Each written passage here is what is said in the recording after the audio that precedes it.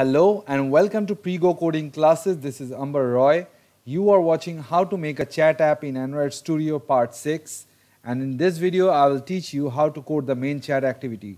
And to let you all know, I have already posted my login activity tutorial on my Patreon page, which contains Facebook and Google login in it. So hurry up and check that out.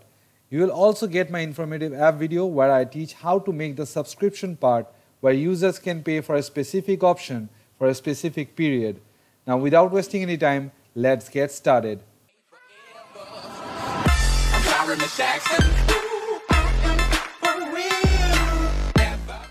So before starting, in the previous videos, if you remember, I have not loaded my application on my mobile phone or on my smartphone to see what is going on with the program, or I have not compiled my program yet. So when I did compile, there has been some errors. So I've fixed them already. Now I'll tell you what are the options that I've fixed or what are the portions I've fixed.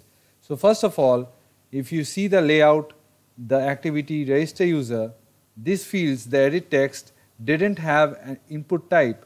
So I did mention an input type for every edit text.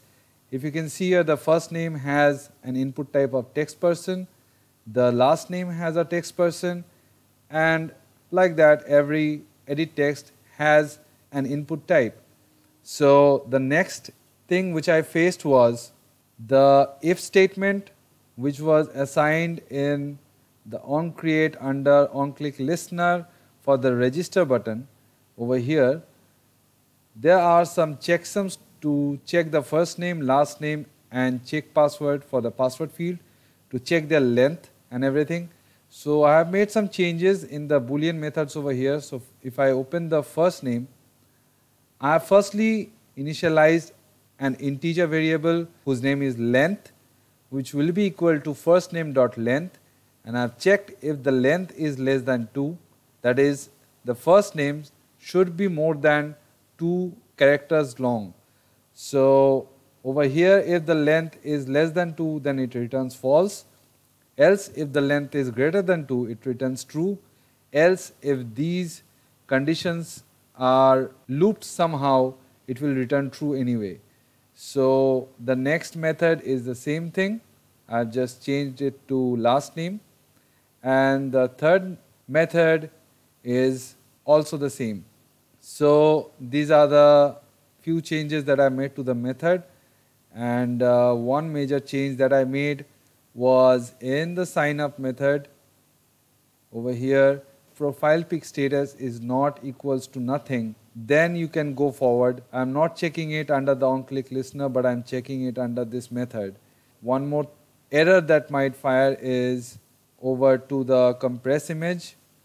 The compress image should contain this line that profile pic status is loaded, because when you load the profile picture, this line is not there. This will show an error anyways, because ultimately the link is going to be fetched when the upload profile pic or this method is called. So this method is being called not when you are loading the picture, but when you are hitting the button. So make sure this is changed when the profile picture is loaded in the under the compressed user image. So these are some of the changes, and I don't think I have made any other change. No, I don't think so. Yes, I have made one blunder also, that I have initialized a reference over here, saying reference, and then I have made a separate method to show the references, but to initialize the references, but that is not needed. That was showing an error because I was using Firebase current user method to fetch the current user UID before the user is being signed in. So that showed me an error. Do not use that.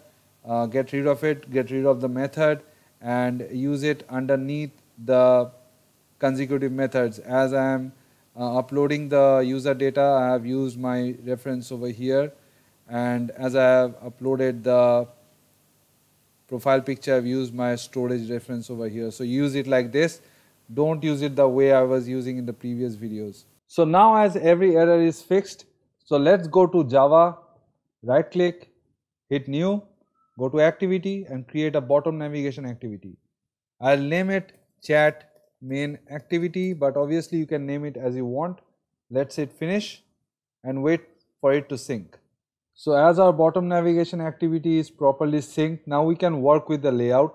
So just hit the text tab of the layout field, and then what we need to do is get rid of this text view, and over here we need to create a frame layout with match parent and match parent. And what we need to do extra is we need to assign a margin bottom. So margin bottom would be 60 dp for me. Now you assign as you want. 60 dp might not work for you. Now I am assigning a margin because I need this to be seen when there are a lot of card views over here. So if this is match parent and it overlaps this bottom navigation, so this would hide, the frame layout would hide the bottom navigation view. So this is perfect. Now we just need to constrain this. So right click, constrain top, right click, constrain bottom, right click, constrain start, right click, constrain end, and that's it what we need to do. Now as you see here, the margin bottom has just disappeared, so we just need to assign it again.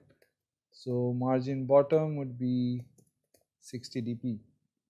That's it. Now we are done with the frame layout. Now we can go on adding fragments and card views. So that's it for this video. Follow me on Twitter on my Twitter handle, that is @codingprego, which is given in the description box down below. And if you like to get exclusive tutorials, videos, visit my Patreon page www.patreon.com/Prego Coding Classes. And if you want to support this channel with any sort of donation of any amount, the donation links are also given in the description box.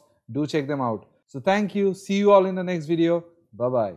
If you have liked the video, hit the like button, then the subscribe button, and then the bell icon.